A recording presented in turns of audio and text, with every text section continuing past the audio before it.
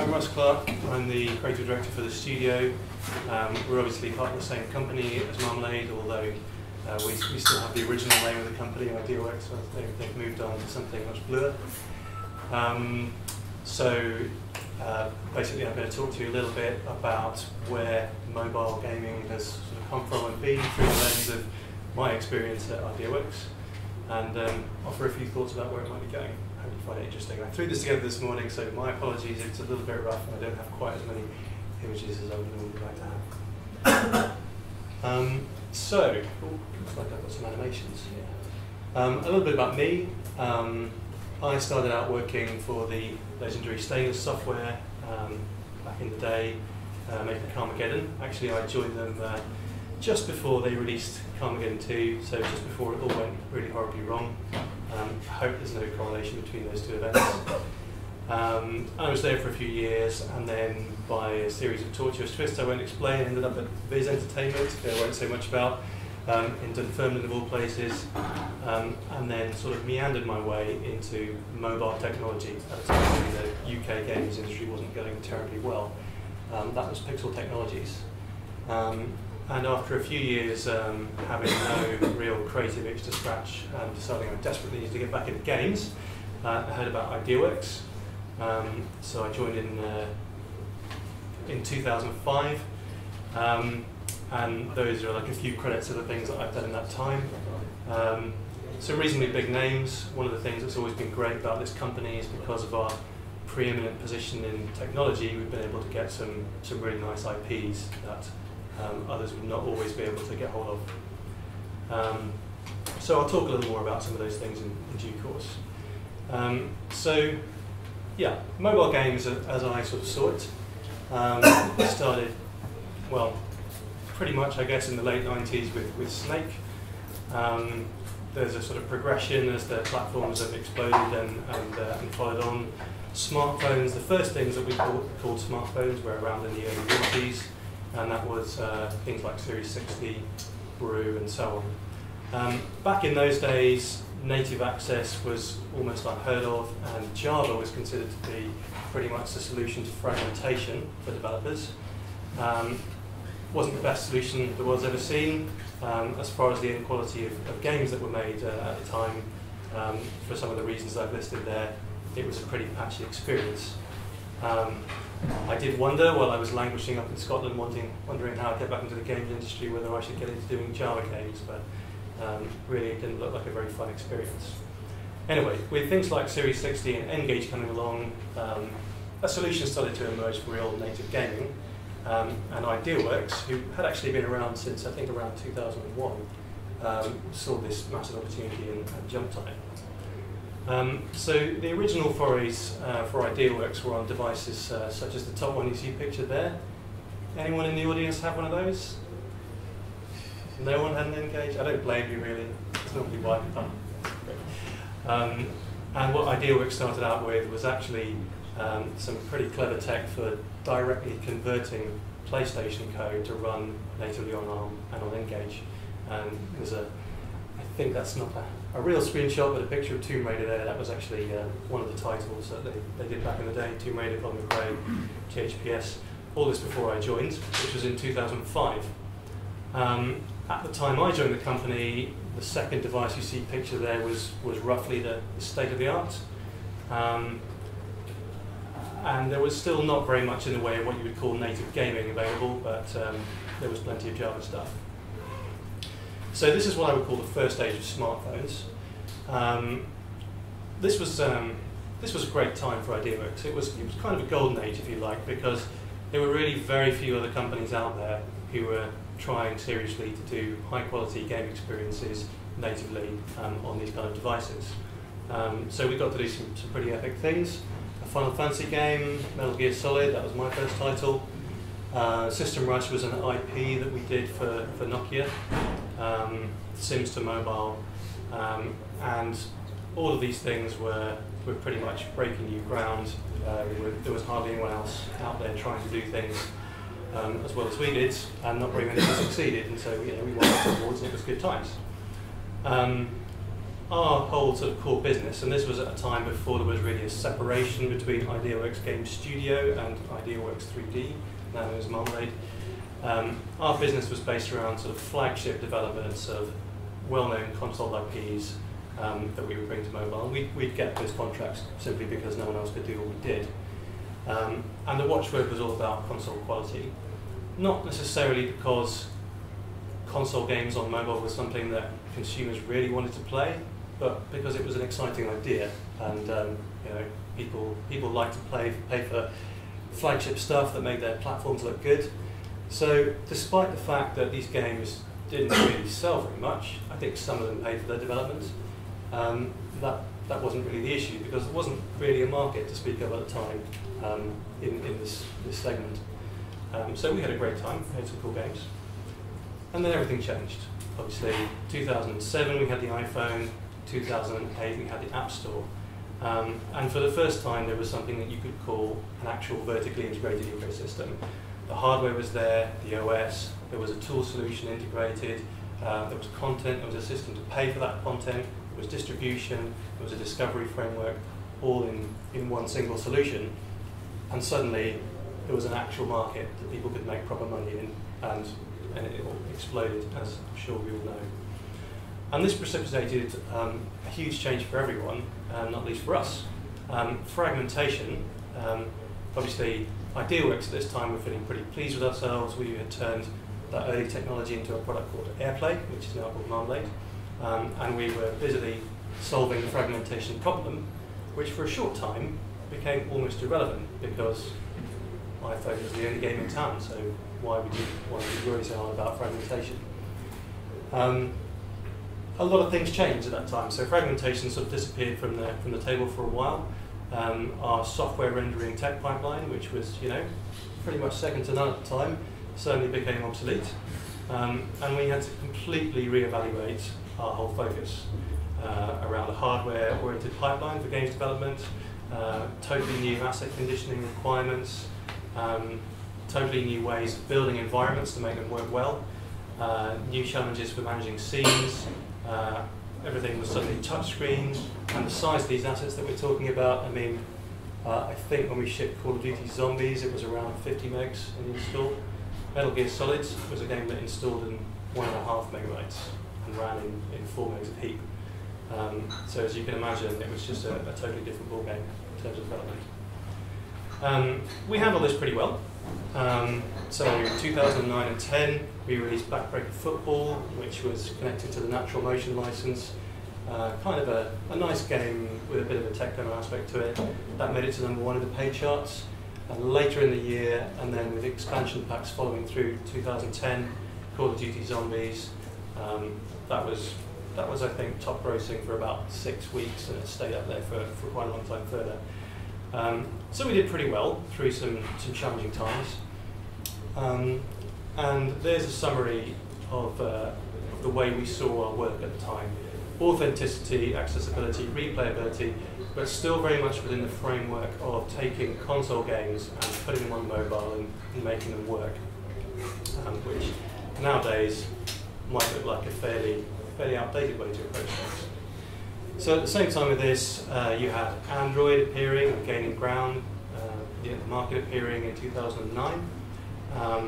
The install base explodes shortly after that, until it's now actually the widest installed mobile OS. I'm sure plenty of you have seen this graphic before, one of many that depicts the nightmare of Android fragmentation. So after a short hiatus, fragmentation was very much back on the agenda in mobile game development. Exacerbated in the case of Android by the freedom which all the carriers and OEMs had to basically do whatever they wanted with it. And even within the sphere of iOS, where the first devices were, was almost like a console with one set of hardware, suddenly there were loads of screen resolutions, different API versions replacing each other, devices on some, hardware devices on some of the devices and not others, and services that weren't actually available to every single OS revision in circulation. So things got complicated again. There's a little graphic. This is actually fairly old now, I think you probably can't see, but I think that goes back only to 2000, 11 is where that finishes. That's data that we tracked, live data from Call of Duty Zombies, showing the progression of different devices as they came in and achieved dominance. The thing that really opened our eyes on that was just how big the second generation iPod Touch became and stayed for a long time after it was replaced by newer devices. So this led to eventually what you could see as a coming of age period for mobile gaming, 2010 to 11. That was the point, I think, at which the market for what we had been doing, recreating console experiences, basically disappeared, because now it was getting dominated by things that were actually designed for mobile. Obviously, casual games became massive, Angry Birds, and so on. And even looking at the opposite end of the spectrum, things like Infinity Blade, console-like graphics, but very much not a console experience, something designed for mobile, designed for casual gameplay and for short bursts of gameplay. And during this period, we saw the start of the new evolution of monetization techniques, which of course you're all familiar with, and that's just skyrocketed since then. IGS diversified a fair bit. Obviously, we still kept going on the Call of Duty franchise because we had a good business there. Black Ops Zombies, more or less the same kind of thing as the first game, but better. But we also found ourselves doing some more modern stuff. Fable Coin Golf, that was actually a Windows Phone 7 title. That was a casual puzzle game. Qubit was an IP we did. I'll show you a video of it in a minute. That was basically, again, a short gameplay burst 3D arcade game for mobile. And we got briefly into the companion app space and had some fun with Elite Mobile. So, to summarise quickly the things that we've learned going through all this, first of all, things changed. Everyone knows that things change, but living through the mobile games business for the last 5 years, oh my goodness, how things have changed. It's amazing how fast your reality can shift, and power suddenly moves into the hands of a whole different set of people. Disruption is everywhere, and it's going to continue to be everywhere. It's not about platforms, it's about ecosystems. That's something we've learned. It's very instructive to look at what Apple did. It wasn't so much a question of inventing anything really new, but putting together existing elements that people had tried and failed with before and building something that was complete and coherent. If you compare that with Android, something that is very dominant because of the way it was made free and pushed, but has not delivered the same levels of monetization at all as iOS, because of the difference in fragmentation of the overall ecosystem. Discovery is now the watchword because the market has grown so big, 500,000 apps on the store, but how hard is it to actually see prominence for things you develop and for them to find an audience? Even being new isn't enough, and certainly being high quality isn't enough anymore. You have to somehow catch both of them and catch a wave if you're going to make it up there. And related to that point, time to market. There is so much content now appearing in markets like the App Store. You just can't afford to be slow anymore, because if you take over a year to develop a game like we used to, by the time it's out, it's become obsolete, it's become irrelevant, or if you're unlucky, it's actually been cloned by someone else before you even released it. So moving on towards the future, to post-mobile, the reason I introduced that term is because it seems to me that mobile just isn't a term that we should be using anymore. It's lost its meaning, because really what's important in this space is ecosystems, not device classes, not operating systems. All the sort of conventions that we were used to from the old age of mobile gaming have disappeared. Most gaming is no longer mobile. I don't know if you can read this, the graph in the top, that's from PopCap, I think.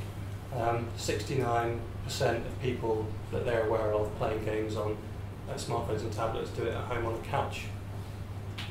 There's another large chunk in bed. I don't know if they quote how many do it sitting on the toilet, but no. Don't tell me you guys don't do it.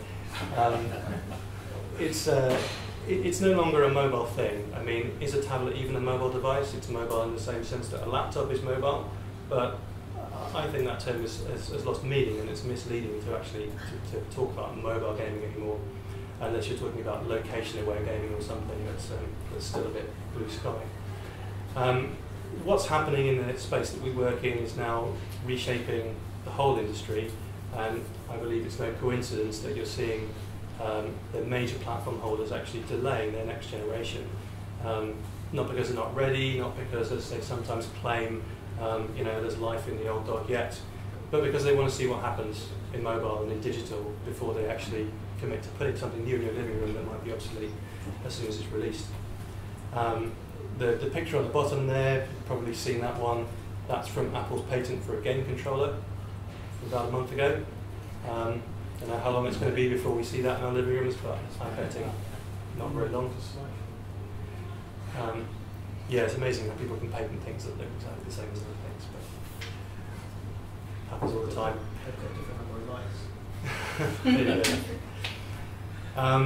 So there's all to play for, and it's very hard really right now to predict what's going to happen, but what you can be sure of is that the big players in what we have been calling the mobile space are going to be making a big impact in the living room, and they'll be using their connected up, joined up ecosystems and the other services they've got behind them to leverage for a position of strength.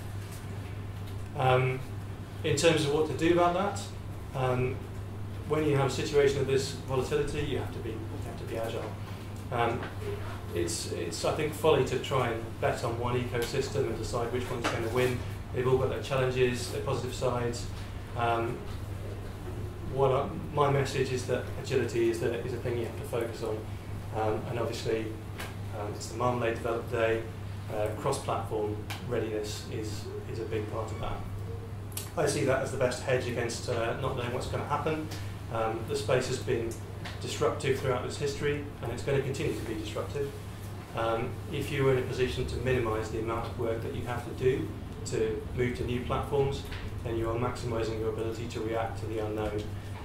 And you're also setting yourself up for an opportunity to balance your strategy, bearing in mind it's not just about picking the best ecosystem to go out on, it's about picking how to use their different properties. iOS is massive, okay, if you want to go for the biggest sales, you want to be on iOS, but if you look at a new platform like Windows Phone 8, there's an opportunity there to be a bigger fish in a smaller pond, to take advantage of some incentives that Microsoft might be offering, and to use that to boost your image, increase your discoverability, possibly before you go to iOS, or maybe just as a separate part of your portfolio. It's not all just about tech. Having the right tech will help this, but more and more, as this kind of diversity, even within ecosystems, increases, it's about design and it's about readiness, thinking about how your product is going to leverage the different characteristics of different environments and the new things that are coming. If the Apple console is going to be a reality very soon, maybe now is the time to be thinking about what your control pad interface for your game is going to be, and not just assuming that it's touchscreen all the way. Yeah, so that's all. I think I'm probably only halfway through my time, so I'll take questions, or I've got a few videos of some of the games I was talking about, if anyone would be interested to see them. Yeah. A few bits. Okay. So,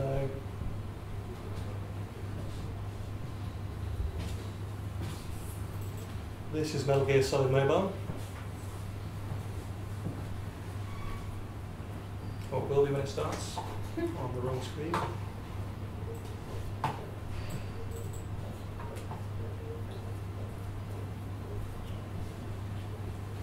So I was working on this from 2006 to 2008, mostly. Can you see that? It's kind of bright. Oh, that's better. And this went out on Series 60 devices and also Brew devices in the US and Japan. And that's all software rendered based on our proprietary tech that evolved from the stuff that the guys did back in the NGage era with Tomb Raider and Tony Hawk's and the rest. Yeah. How long that take to put together? We worked on that for 18 months. By comparison, the last game we've been working on, which is going to go live in a week, took 3.5 months.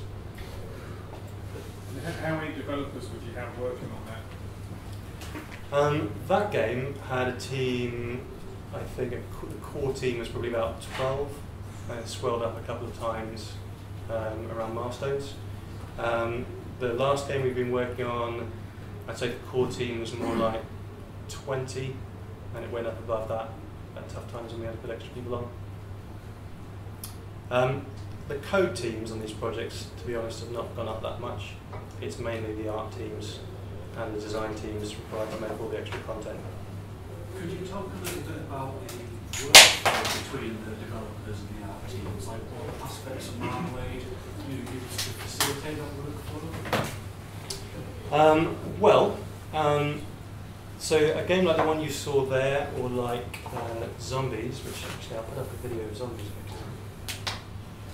Let me just find that. Okay.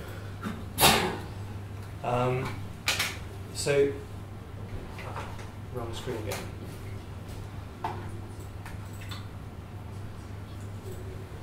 This is all built. This is all built on the technology stack that is part of what was called AirPlay Studio. Is it now called Marmalade Studio? Yes. Yes. Which is stuff that was sort of separated out from the core SDK and worked into a separate section of the product. And then, the history of it is that a bunch of other high-level functionality that was never really product-worthy then was separated out from that and turned into what became the Studio's tech that we worked on. So the Studio has a whole layer of engine tech that sits directly above Marmalade Studio and interfaces with that. Some of the stuff that we depend on for games like this is a part of the main Marmalade product, like for example the exporters from Maya. Maya is our content tool of choice. And then a bunch of stuff, we had to write a whole scene graph, a portal engine scene graph for this game that we just developed ourselves to sit on top. And to some extent we had to extend the core asset formats that the Marmalade 3D stuff depends on. For example, again, the model chunking system that Marmalade can use, we had to sort of write our own version of that in order to chunk our models up based on portal sector boundaries in order to make it work with this engine. So that's probably not a very specific answer to your question. Are there plans to bring in any of that? Sorry? Are there plans to bring in that into the wider framework of Marmalade? Or if you mean to provide sort of high-level game engine functionality, yeah. there would, as far as I'm aware, there are no plans to take sort of this era technology from the Studio and productize that. But I believe there are some initiatives underway to evaluate possible solutions for providing a high-level engine for Marmalade users who want it. You'd have to ask the Marmalade folks more detail about that. There we go. Me? I'm nobody. What else can I show you? One other question, Russ. Is it still possible for small games developers to be successful, or is it now the artwork involved just beyond what one or two people can really achieve? Particularly when you're talking about 3D kind of games. Well, yeah, I was going to say it really depends what you want to make. If you want to make, top end, if you want to compete with Infinity Blade or something, that's a pretty big ask. But if you look at the stuff that's at the top of the store, most of it is not of that ilk. A lot of it is HTML5 or similar looking stuff. A lot of it is 2D, maybe physics-based games that you could make with Copos and Box2D. The market is still, obviously it's gone very much free to play and resource management stuff and so on. Most of the products that are doing well at the moment are still relatively light on what you call end technology, visual technology, and big on back-end metrics and design and so on. If you want to do 3D games, there are obviously some engines that you can use out there, and it's still possible to make fairly ambitious games with relatively small teams. You just have to be clever about how you build your content, really. Any more questions for us? Are you doing anything with gestural control? Gesture, do you mean as in like drawing on the screen, or? No, I was thinking Microsoft Connect. No, we're not. We're not looking at, in the studio, we're not looking at Xbox as a key platform at the moment. We have experimented with some things like that in the past. In Metal Gear Solid, the Symbian version of that game, we actually used the preview of the device camera to implement a sort of first-person look mode. This is before accelerometers, so we would analyze the video feed and as you moved around and work out vectors and use that so that you could look around in first person in the game. But that was just kind of a little fun experiment rather than a strategic thing.